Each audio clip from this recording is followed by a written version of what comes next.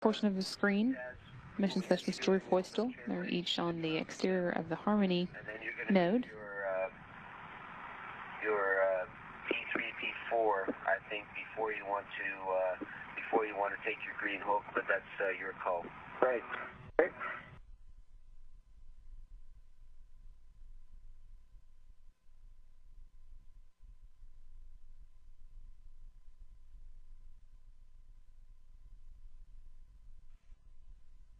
Okay, so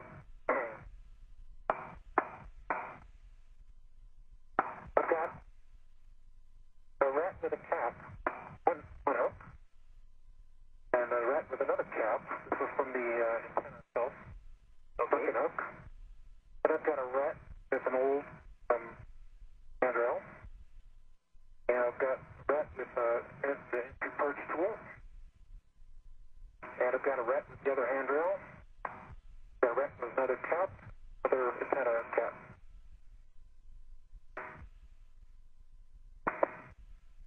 Endeavour Houston Freeview. No desire to straighten the bend at this time. Okay, thanks, Swami. Copy. No desire to straighten at this time.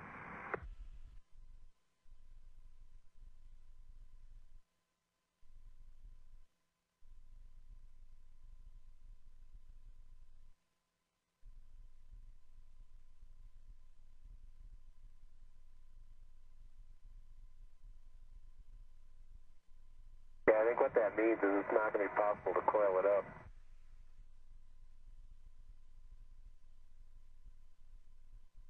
I'll have to say, Drew, that was a very good plan. Sure did, thank you.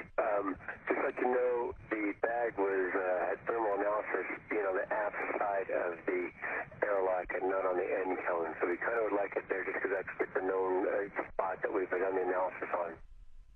Okay, thanks for the update, and we understand. And Greg, yeah, if you go around that corner, you're going to find one of the handrails that we're looking for, so it's not too different. Okay.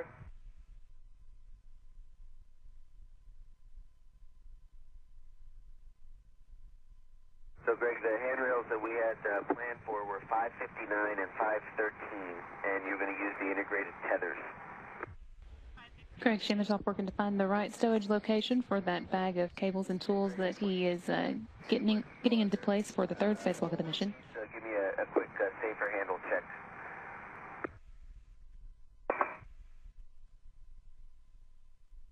Quest airlock's continuing to repressurize. It's currently at about 12.5 pounds per square inch, heading up to 14.7 pounds per square inch.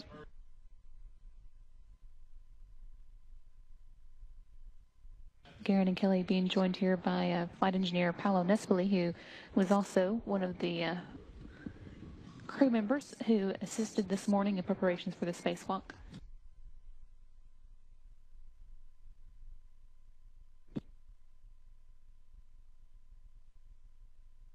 As you can see, the crew lock portion of the Quest airlock, which is what the spacewalkers actually exit the station from, is actually rather small. It's a bit of a stretch to get both the spacewalkers and all their equipment into it, and so the intravehicular crew has to be on hand to help them both in and out of that portion of the airlock.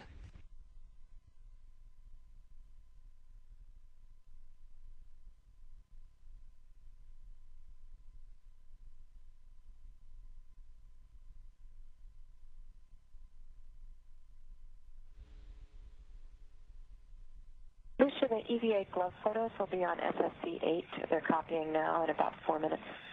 Copy SSC-8.